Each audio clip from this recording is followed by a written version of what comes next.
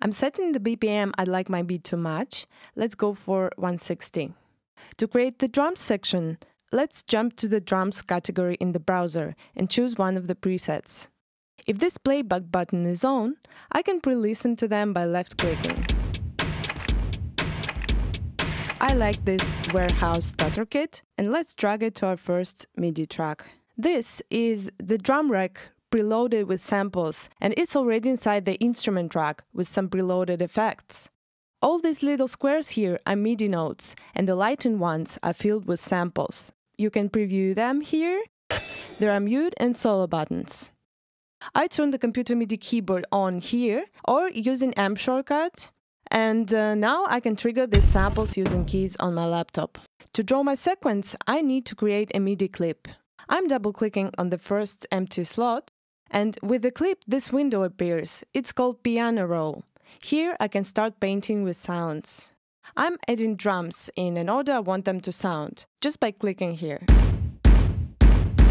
Alternatively, I can press the session record button and record my keyboard finger drumming. I made sure that computer MIDI keyboard is on, and now I'm turning on the metronome. Here you can set the amount of time between pressing record button and the start of the actual recording. I'll keep the 1 bar count in. Now let's go! So I've added the snare. I highlight the notes, and using the Command U shortcut, I quantize them to the current grid. You can change the grid in the right-click menu. Let's add some more drums here. I always need to make sure that the sound is not clipping, adjusting the level here.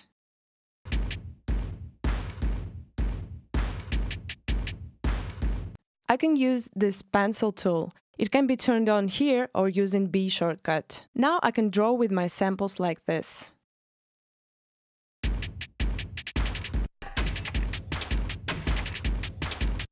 If I get back to my drum rack, I can find a lot of editing options of samples themselves and of the instrument's chain.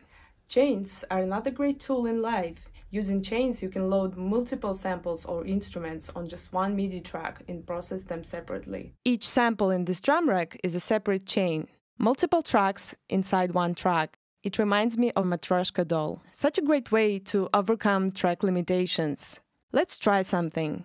I'd like to layer my drum samples with new ones, taken from another rack. I'm going back to the browser and choosing another preset. Let's try this Taxi kit. I open the chain list of the rack here, and if I add another instrument or sample, another chain will be created automatically. Let's listen to what happened.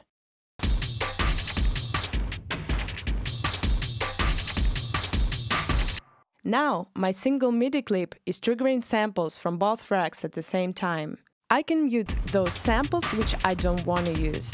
I can edit each sample individually, making sure that my layered drums sound good together. Drum racks are also having their built-in return chain. I turn on this return chain and sends buttons, and now, if I place reverb here, send A controls of each chain will appear, and I can send the exact level of reverb I want for each drum hit. With macro controls, you can map the specific parameters of the effects to a separate knob, or even several parameters in one knob, and use your MIDI controller to operate them. Now, when my first clip is ready, I need to make some variations of it, to have different scenes for my future arrangement.